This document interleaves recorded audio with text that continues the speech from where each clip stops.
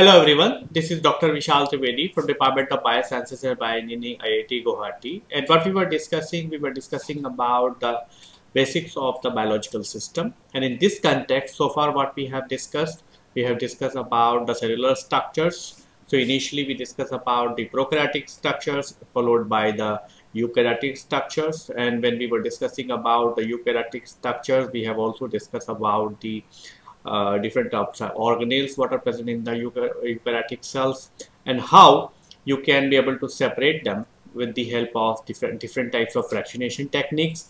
So we have discussed about the density gradient identification and as well as the differential centrifugations. And in the previous lectures, we have also discussed about the cellular metabolism. So we have discussed about the anabolic reactions and we also discussed about the catabolic reactions. So within the catabolic reaction, we discuss about the carbohydrate metabolisms and the lipid metabolisms. Whereas within the anabolic reactions, we discuss about the synthesis of the different types of amino acids and so on. So in today's lecture, what we are going to do is we are going to discuss about how the cell is utilizing this energy for different types of activities. And one of such different activity which is very crucial for the cell is the cell division and the cell cycle. So when we talk about the energy, right, the energy what is present in the biological system is going to be utilized for many types of applications, right? This energy is going to be utilized for the synthesis of the anabolic reaction, right? And the end product of the anabolic reaction is the synthesis of biosynthesis of products, biological molecules,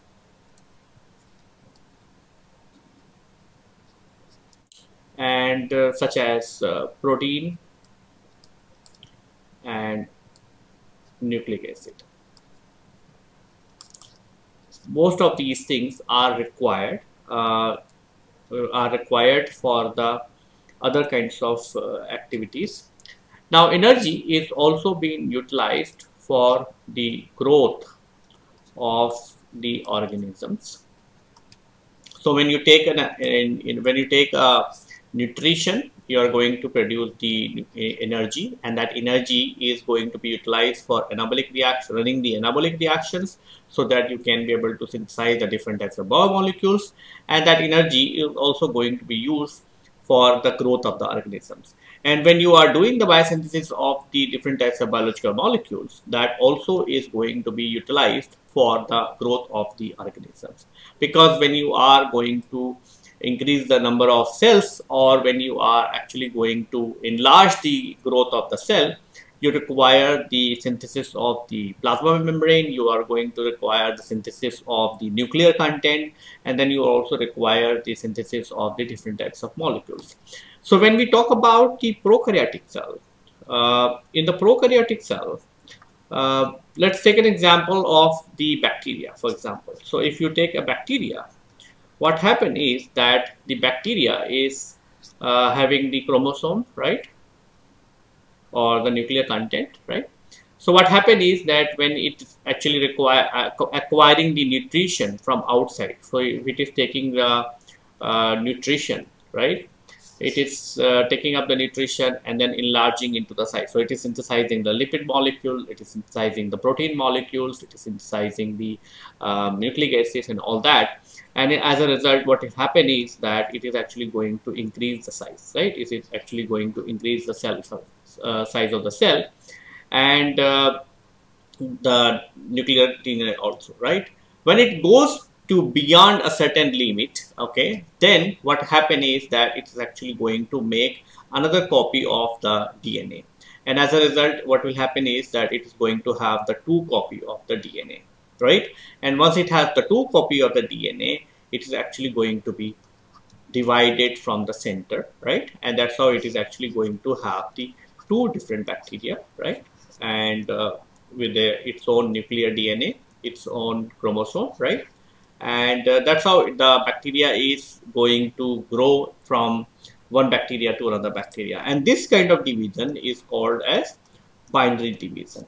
right? And binary division could be equal division or it could be unequal division. So apart from the binary, you can also have that other kinds of uh, divisions such as fragmentations and other things of that, right?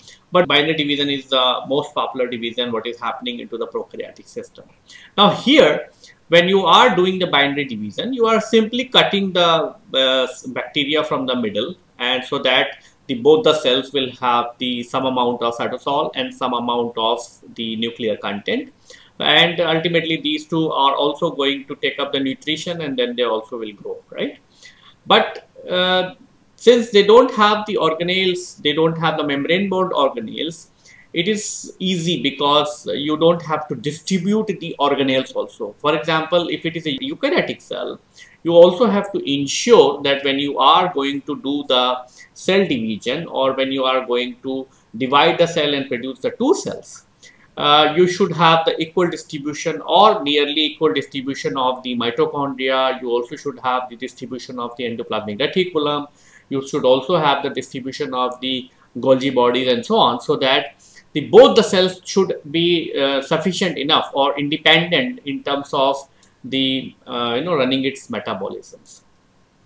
And that is very difficult, and that require a precise mechanism so that you can be able to do the cell division. And that's why the cell division in the eukaryotic cell is well planned and well organized in such a way that you are actually going to have a sequence of events so that you can be able to perform the cell division. And these sequence of events are called cell cycle. So every eukaryotic cell is actually going to go through with these cell cycle stages, and then only it actually can be able to increase its number, so it can actually be able to divide and give you the more numbers.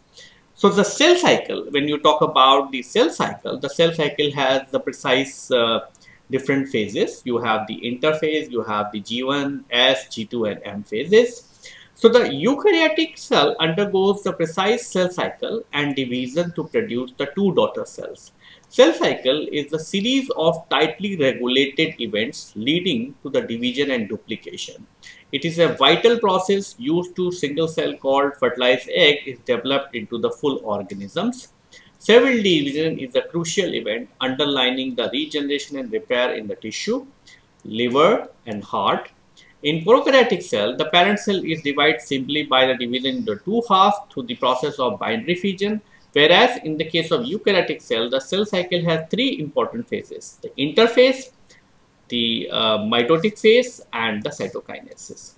So in the interphase, you are going to have the synthesis of the genomic content and the cytoplasm, whereas you can in the mitotic phase you are going to have the division of DNA into the two halves, and the cytokinesis, it is actually going to have the division of the cell. This means in a cell cycle you are going to have the interphase. So this interphase is actually going to prepare the cell for the cell division, and you can also have the S phase where you are actually going to have the synthesis of the DNA, and the G1 and G2 phase are actually the and then you also going to have the mitotic phase, which is actually going to divide the DNA into the daughter cells, and then it also going to followed by the cytokinesis, which is actually going to divide the cell into the two cells, right?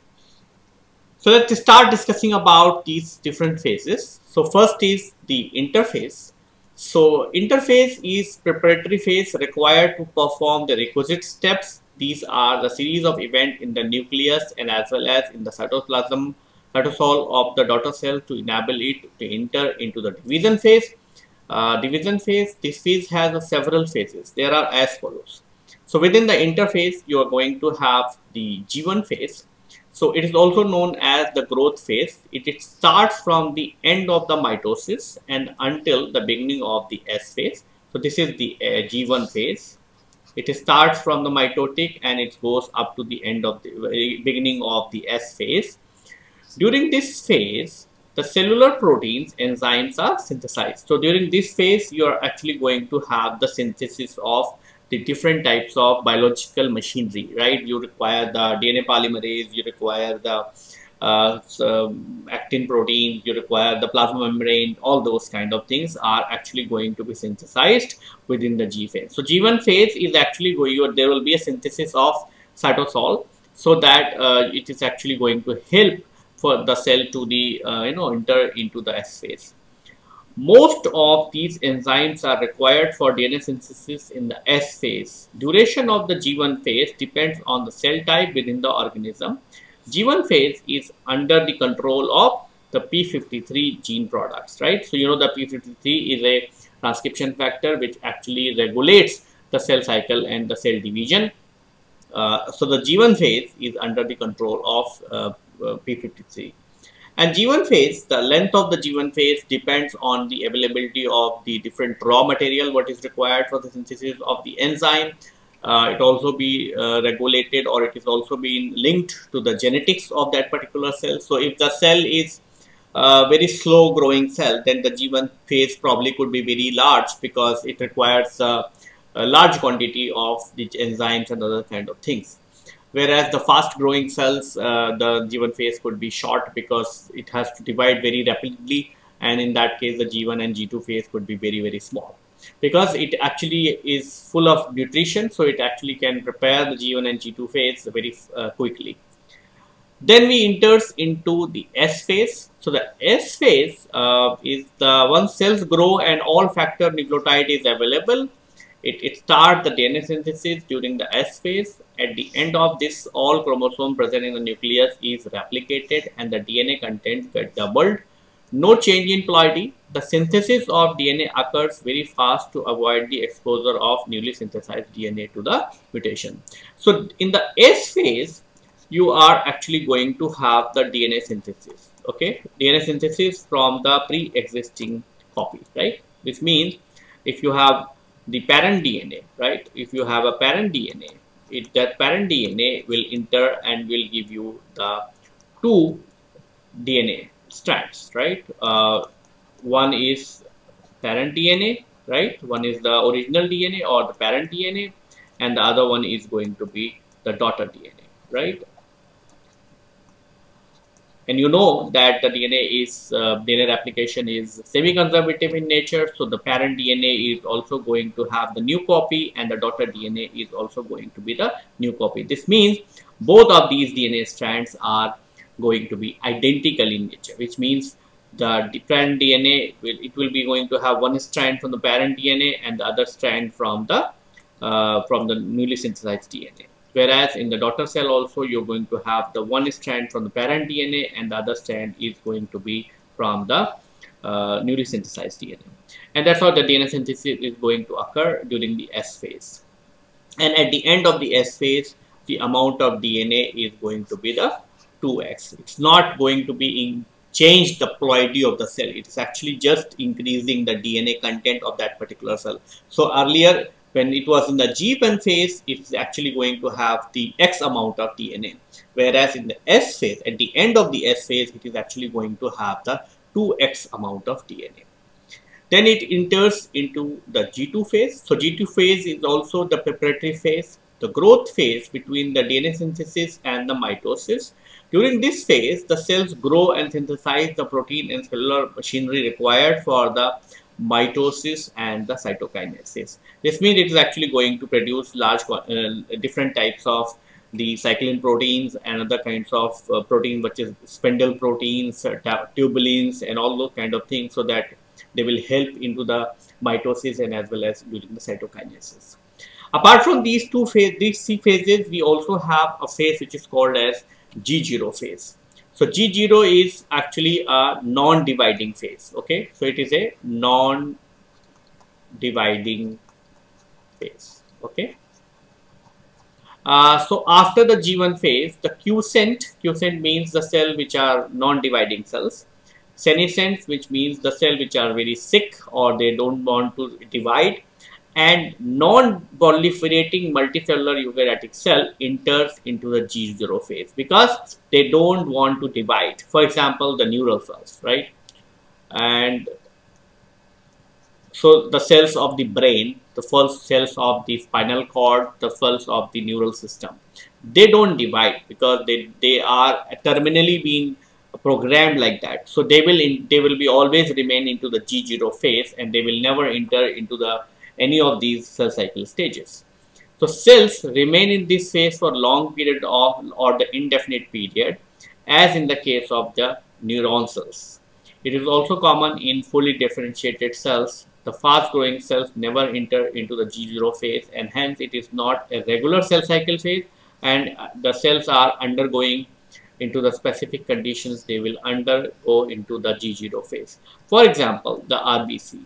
RBC is under the G0 phase because it doesn't decide, okay, because RBC does not have the nucleus. So it has actually a specific case where a particular type of cell does not have a nucleus, and that's why it cannot the divide. So it will actually into the G0 phase. Apart from that, the neural cells are also non-dividing cells, so they still have the nucleus, but since they don't get any kind of stimulus from the external, so that they can actually be able to decide to divide actually.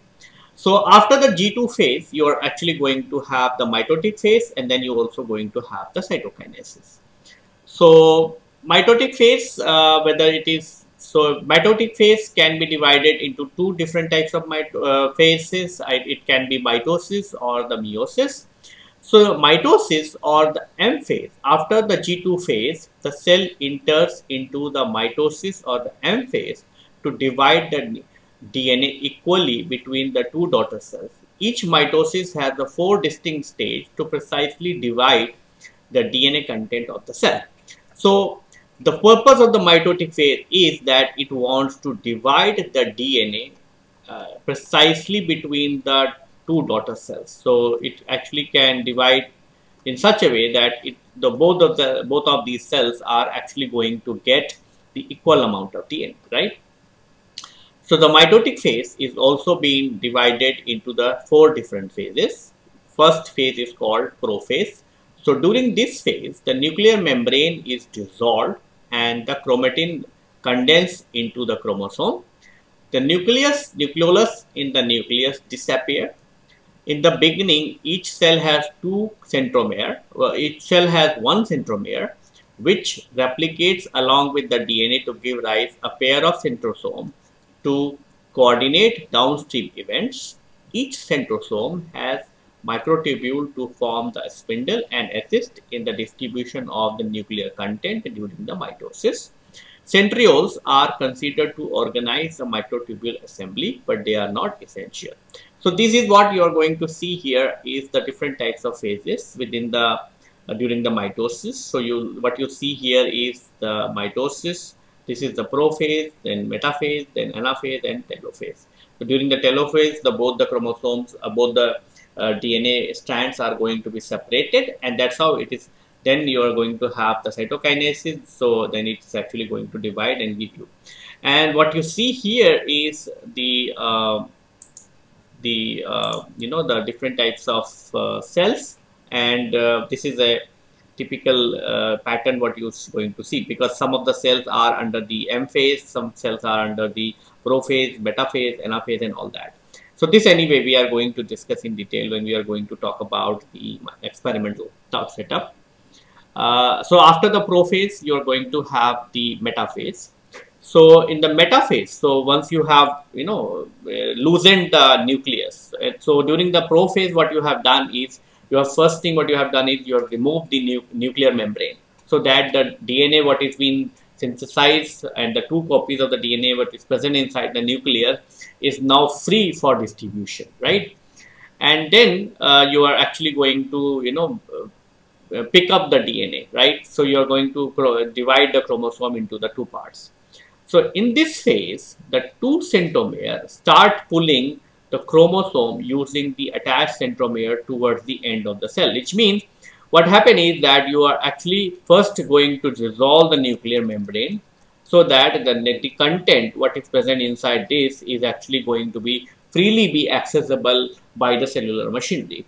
So what happened? This is what you're going to happen during the prophase. In the metaphase, what will happen is that the chromosome is actually going to be attached and it starts pulling the chromosomes, right? So you have two copies of the chromosome, of the same chromosome, and it is going to be start pulling onto the end of the cell, right? So imagine that you have this as a cell, right? So one end will enter into this side, the other DNA will enter into this side, and that will happen with not with the one chromosome, but it will happen with all the chromosomes, right? All the chromosomes will be going to pulled into the two poles of the cell. So as a result, what will happen is that the chromosomes are aligned along the metaphase plate or the equatorial plane. Since the pulling power of both the centrosome is almost equal, it eventually arrange the chromosome on the metaphase plate. So this is what going to happen. It is actually going to arrange all the things onto the metaphase plate. The alignment of the chromosome along with the metaphase plate is crucial event to decide the entry of cell into the another phase, which is called as the anaphase. The signal required for this control is created by the mitosis spindle checkpoints, and all these checkpoints are being controlled by the cycle independent cell cycle proteins. Then we have the anaphase. So the protein attached to each chromatids are cleaved and the sister chromatids are separated as the daughter chromosome.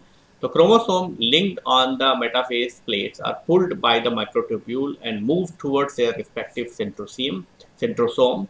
Although the exact mechanism of generating the force required for the centrosome movement is unknown, but it is suggested that the rapid assembly and breakdown of microtubule may provide the force for this movement. At the end of this phase, the chromosomes are being prepared for the distribution between the two different types of cells. And then we have the telophase. So in the telophase, in this phase, the daughter chromosomes moved and attached to the opposite end of the cell, right? So this is the telophase. The nuclear membrane forms around each set of the separated daughter chromosomes, and the nucleotholus reappears. In this event, the several processes during the prophase are reversed to give the two daughter nuclei. So this is what going to happen. After this, you are going to have the cytokinesis. Cytokinesis means the division of the cellular content.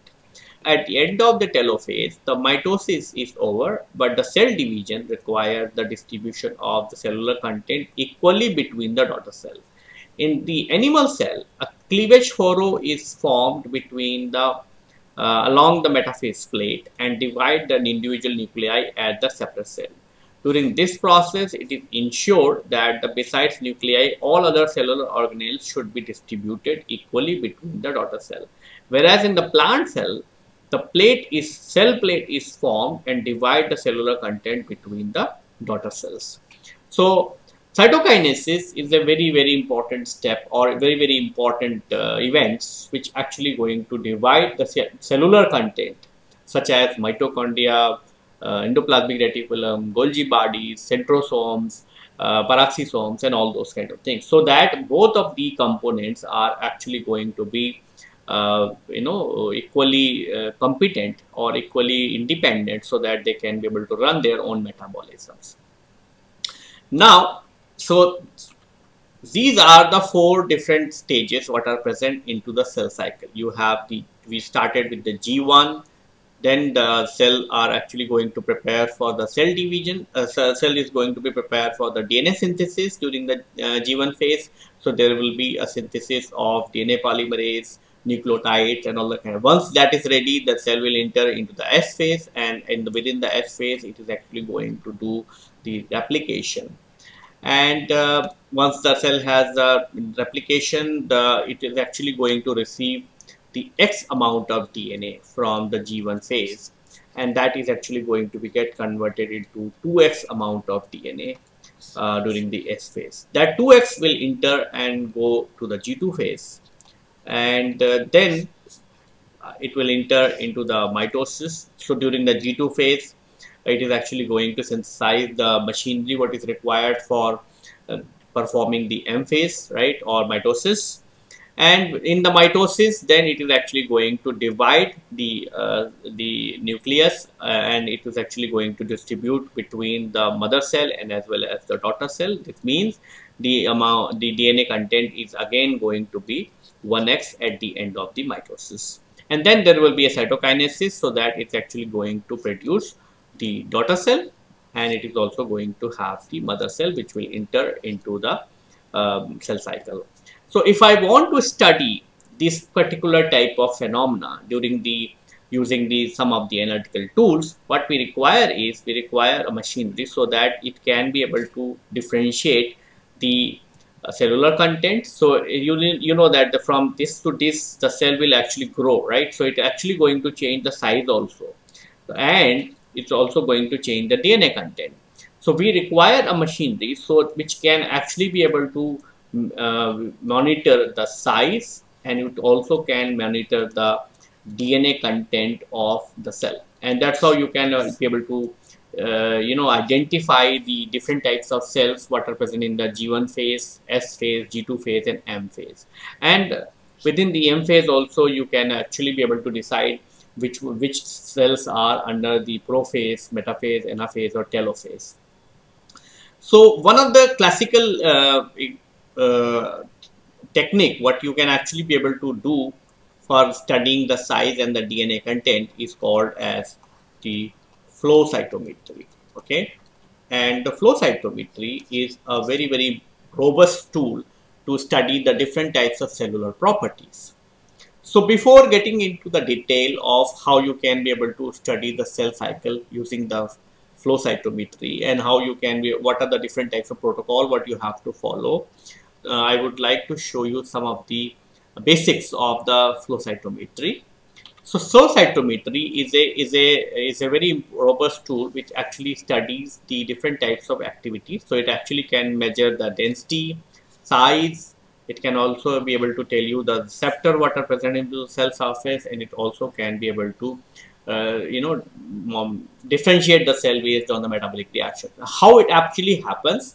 It happens because it has a cell analyzer, and cell analyzer is actually streamlining all the cells into a small chamber, and once the cell will exit out of this chamber, it is actually going to be illuminated by a laser. So once it is going to be illuminated by the laser based on the size or based on the all these properties like the cell surface receptors or the metabolic reaction, it is actually going to give to the signal to the different types of detectors. So it can actually give you the size to the detector for measuring the size. It can actually give the signal to the detector for measuring the density, or it actually can give the signal to the different types of fluorescence signal, right? And accordingly you can be able to know which cell has the B cell receptors or which cell has a T cell receptor and so on, right? And based on these kind of informations, you can actually ask the machine, and it can actually be able to collect these cells which would be having the desirable features. So to do this job, we have a very detailed, the instrumentation part, where you are actually going to have the, the different types of components, and the cells are actually going to flow into a chamber or into a flow, right? And once they reaches into the end, it is actually going to be illuminated by a laser. And once it going to illuminate by the laser, the cell is actually going to reflect the signal, and it is actually going to be captured by the different types of the photomultipliers, and these photomultipliers can give you the signal for the different types of properties. So it can be give you the information about the size, density, and all other kinds of things. So it actually has the three main components. You can have the flow system, which is called fluidics. You can have the optical system, and you can also have the electronic system, which means whatever the signal you are going to get, it is actually going to process the signal, and it will give you the readable signal. So as far as the flow system is concerned, it's going to have the flow cell, and that flow cell is going to have the central core, which is a sample is going to injected, and then also going to have the outer sheet membrane, and it's going to have and because of the hydrodynamic focusing, it is actually going to focus the cell in such a way that they will be actually going to travel in a single stream, and that's how the single cell is actually going to be illuminated by the laser present at the end of this tube. Okay. Uh, as far as the optical system is concerned, the light source used in the flow cytometer could be either the laser beam, or it can also have the arc beam. You can also have the organ lasers, which are actually going to give you the 488 nanometer wavelength. Although modern flow cytometers can actually be able to have the different types of lasers, can have the 488 lasers, can have 280 lasers and all that. So this is actually making the things more robust, so that you can be able to collect more information about the cell. Then we also have the different types of detectors. So you can have the detectors for the forward scattering. You can also have the detectors for the cell size, refractive index, and so on. Then you also have the detectors for the side scatters. And then you also have the intensity and whatever the intensity you are going to get, this is going to be the signal for the cytosolic content of the structure. So, and then you also have the electronic system. So electronic setup is going to be convert the information or the photons to the photoelectrons, and these measure the amplitude, area, and the width of the photoelectron pulse, and it amplifies the pulse either linearly or the logarithmically, and then digitize the amplified pulse. Then we also have the different types of plots what you are going to show into the flow cytometry. You can have the single color histogram, you can have the two color dot plot, you can have two color contour plot, or you can also have the density plot. And in the data acquisition, when you are actually going to prepare a sample for the flow cytometry, what you're going to do is you're first going to do a trial run or test run actually, right? And using the test run, you can be able to set up the voltage, you can be able to set up the gain in such a way that it should actually, your untreated sample should be in the center of the graph, okay? And so that you can be able to monitor the movement in the left or the right directions, right? Apart from that, you can also do the gating, right? And gating is actually nothing but the selection of a subset, okay? Selection of a subset. So selection of only a certain population of cell for analysis on a plot, right? And it allows the ability to look at the parameter specific to only to the subset, which means suppose I am doing the the whole blood, right? I am doing a whole blood analysis, right? And I have collected this as like FL1 versus, or suppose side scatter versus FSC, right? So I'm going to get this, right? And I'm not interested in all these. I'm only interested in macrophage. So if I go with this particular type of gate, it's only going to give you the information about the macrophages or lymphocytes or leukocytes. So all these different types of cell type can be collected, and then you only get the information about that. Although you're doing the complete crude sample, you're doing the blood analysis, but it only going to give you the information about the macrophage or the lymphocytes. And you can actually have the different types of gates. You can have the rectangular gate, you can have elliptical gate, you can have polygonals, quadrant, histogram, and so on. So to explain you these things in more in detail with the with an instrument, we have prepared a small demo clip where the students are actually going to explain you all these steps in more in detail. Hello everyone. In this video we will be discussing about flow cytometry, its equipment and the software related to it. Flow cytometry is a basic technique in which the chemical or physical characteristics of a cell or a population of cells are determined by the instrument. In this process, the cells are suspended in a fluid, mostly saline, 0.9% saline, and is passed through a beam of light, and then the physical and chemical properties are recorded.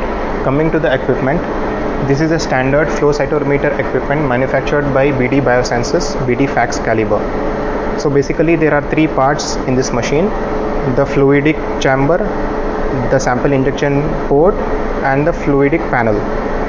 In the fluidic drawer, there are basically two tanks. This tank is known as the sheath fluid tank, and this is a wastage reservoir.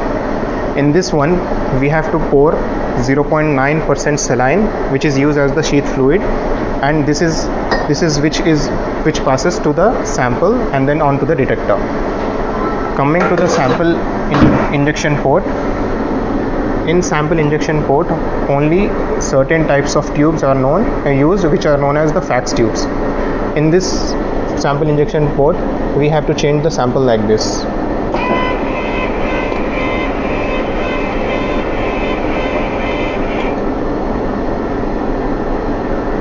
Coming to the fluidic panel, as you can see, there are 6 buttons: the low, medium, high, run, standby and prime.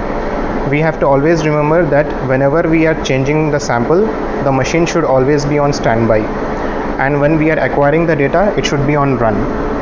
The low, medium and high buttons represent the speed or the speed which with the machine sucks the sample. For low, the machine sucks the sample at 12 microliter per minute, for medium at around 35 microliter per minute, and for high around 60 microliter per minute. This prime button is used when, for example, if the sample injection port is stuck with air bubbles, or is stuck with like samples which are having doublets or debris. So in order to analyze the data of the fax, we use the software known as the CellQuest Pro. We can find its icon in the toolbar as shown in the window. After we open the CellQuest Pro software, the first thing we need to do is acquire and then connect it to cytometer. After connecting it to cytometer, two windows pops up: the acquisition control and the browser untitled. In the browser untitled, we can save the data as well as the data file. This acquisition control is used to acquire the data and set the setup button. When the setup button is on blue, we can trial and error the data in this main panel, and when we remove it from the setup and acquire the data, only then the data will be saved. One more thing we have to remember is, after connecting to the cytometer, we should make sure that in the instrument the tank is pressurized and it should not be depressurized. So when the tank is pressurized, only then the sheath fluid will flow through the instrument. Then coming to the things required for acquiring the data, we need parameter description, we need counters, we need detector and amps, we need status.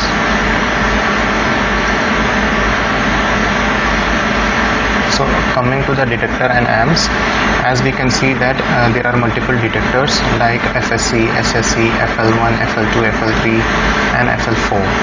The FSC and the SSC are related to the forward scattering and the side scattering. The forward scattering tells us about the cell size, like how large the cell is, and the side scatter tells us the complexity or the granularity of the cell. The FL1 channel is for the green fluorescence, FL2 is for red fluorescence, FL3 is for red or orange, and FL4 is for red fluorescence. And as we can see in the voltage, we can see that there are 5 voltage gates like E00, E01, 02, 03 and E-1. For cancer cells, we mostly use E-1 because the cell size is large, and as the cell size decreases, the E01, 02 increases. For example, the E01, 02, 03, these are used for smaller cell size, smaller cells such as RBCs or microbes or macrophages. We can control the voltage using this toolbar. I'll show you how to do that when we acquire the data. So and in the status panel, we can see that the status is showing standby, which means that we are not yet acquiring the data and the system is on standby. And in the counters, we can see that the total events per 0 is second, total events is 0, and the events per second is 0, because when we start it will change.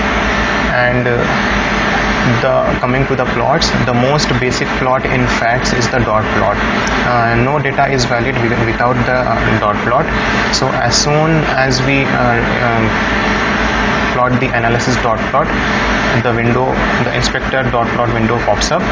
In this we have to click at the corner of the analysis dot plot, and then in the plot type we have to do acquisition and analysis, and then we can change the x parameter of the or the y parameter using one of these options. So for this demo I am just showing you, we are just showing how to acquire the data using a cancer cell line.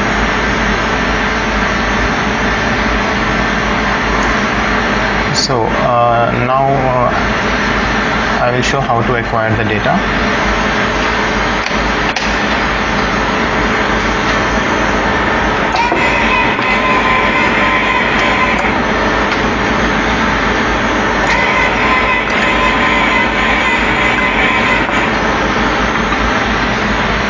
Before acquiring the data, we should make sure that how many number of events we want to record before stopping. So the default is set to 10,000, so we will reduce it to 5,000 just in case, just to see the data how it is going, and then click OK. And after that, on the fluidics panel we have to press run in order for the machine to suck the sample from the fax tube. As soon as we press the run button, we should press acquire, then only we can see the data. As you can see that there are multiple cells being shown here in the near the 00, and they are showing away from the axis as well. So we can change the direction of the flow using this according to our requirement in order to set the population.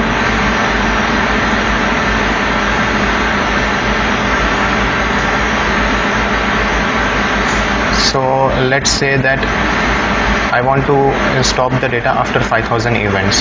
So before that we need to save the data. Let's say that we are going to save the data in this file,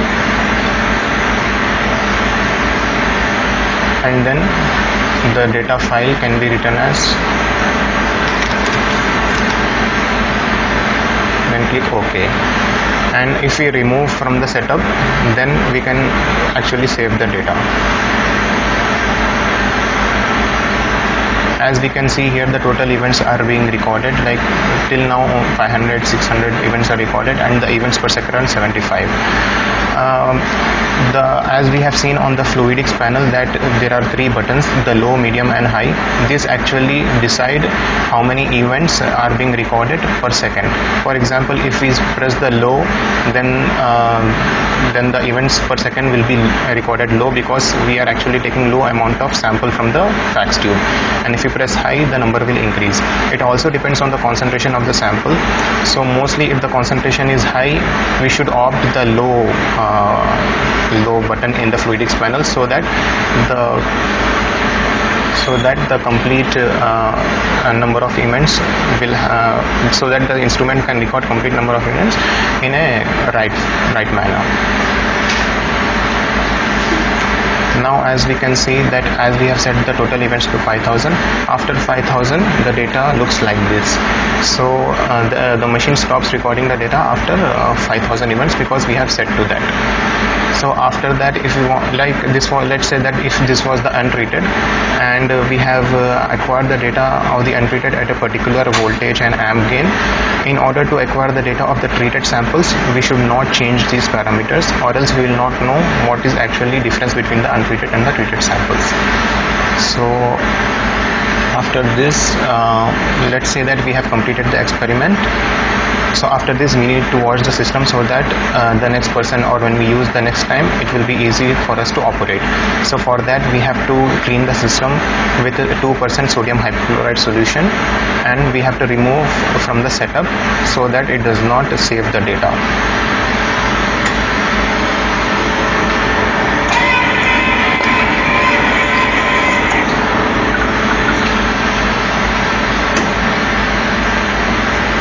now I have changed the sample from the sample to the 2% sodium hypochlorite. As we can see that some of the cells will still be there in the sample injection port, and that needs to be cleared. So for that purpose we are washing the system with 2% sodium hypochlorite at high pressure. We have to keep washing the system till the events per second remain 14 or 15 for a longer time. So while handling the fax instrument, there are some precautions to be taken. For example, when we change the sample in the sample injection port, we should always make sure that the system is on the standby mode. And also when we are done analyzing the data, the system should always be in the standby mode. And after using the instrument, we should always depressurize the sheath fluid tank, because if it is not depressurized, it may actually harm the system. Now we are going to see how to process the raw data which we have just acquired in the FCS Express data software. So far we have seen how to acquire the data in the fax equipment. After we acquire the data in the fax equipment, we have to process the data in the software known as the FCS Express 5 flow software. So to begin with, after we open the software, we open the new layout. After we open the new layout, a window appears in which variable options are there, such as home, insert, gating, batch, format, text, data, multi-cycle view. So in the home tab, we can see that we can take a new page according to our needs, like blank title according to our requirements, and also we can check the layout. We can also take the layout which is best suitable for our plots, and we can also change the size of the plot with respect to our requirement. And if you want to change the orientation, we can use portrait or landscape. And also in the insert, we can use whichever data, whichever plot which we want to use. For example, histogram or multicycle DNA or proliferation or dot, density, color, contour, scatter, etc. So the most basic plot is the dot plot, which is essential to every fax data.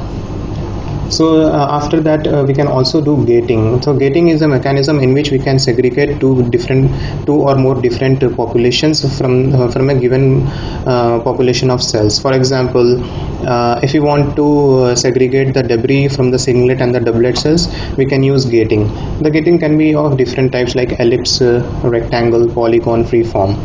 And also we can do the quadrant analysis. For example, in acridine orange propydium iodide or annexin 5 propydium iodide staining for the live and dead cells, we can use quadrant analysis, in which the first quadrant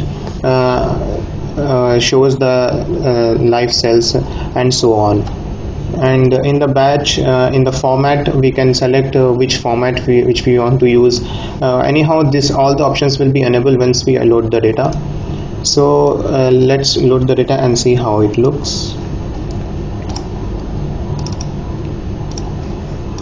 So after we take the file, after we input the file into the software, a window appears in which we can use different types of plots, such as dot, density, color, contour, etc.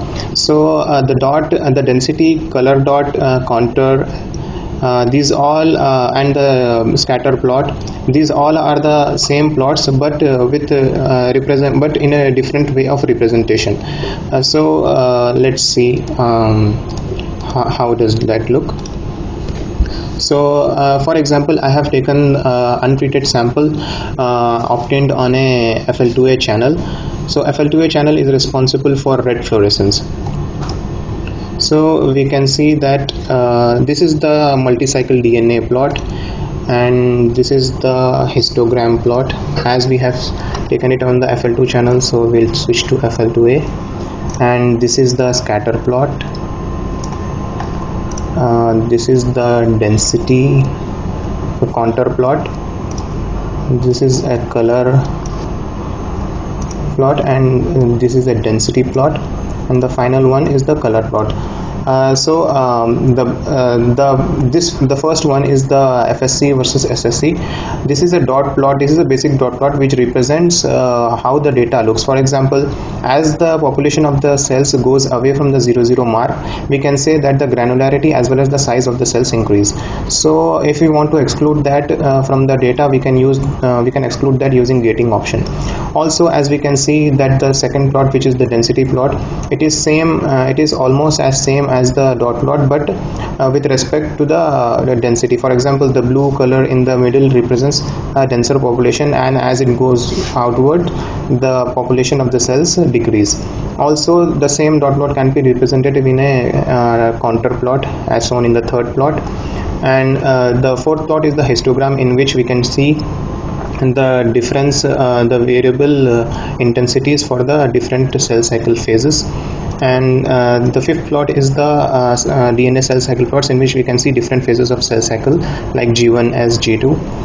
The scatter plot is just another representation of the dot plot, in which the events are just highlighted in a respectable way. And also the last plot is a color plot. Actually, in a color plot we can see two different populations assigned with a different color, but because we have used only one dye, so only one color is visible. So in this way we can check the different plots. And also, if you want to see the statistics and also the details of the plot, we just have to click right and then press the format option, and we can compensate the data. We can cut, copy, paste. And in the format option, we can actually do a variable number of things like changing the border color, overlaying the data, the dot options, the size, the background, the axis. We can do a whole lot of options which will be helpful for us in order to present the data in a more appropriate manner. So this is all with respect to the FCS FI Express software. Hopefully this was helpful for everyone. So with this, I would like to conclude my lecture here. In our subsequent lecture, we are going to study, or we are going to discuss some more aspects related to the biological system. Thank you.